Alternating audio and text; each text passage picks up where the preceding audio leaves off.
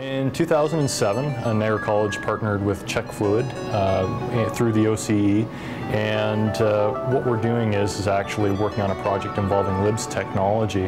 What LIBS is laser-induced breakdown spectroscopy, where we actually take a laser and aim it at a particular sample and then look at the light that's actually emitted from that blast as the laser strikes the material.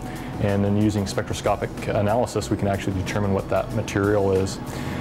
This project is absolutely fantastic, and by partnering with Czech Fluid through the OCE, we've managed to bring an incredible opportunity to our students here at Niagara College, being able to work with a company of the stature of Czech Fluid. So they're working on a real-world project. They're getting lots of real-life experience working with people in the industry. They're learning how to cross disciplines.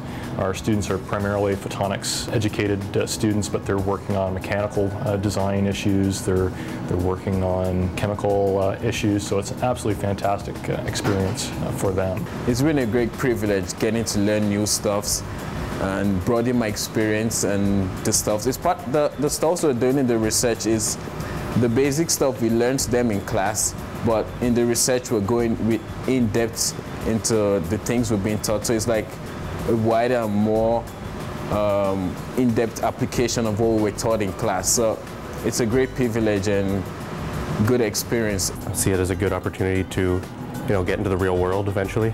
The best part of this has been seeing my work go into real world situation and be used for something useful. I would just like to thank Mike Hall and Czech Fluid for giving me the opportunity to do this and work on this project.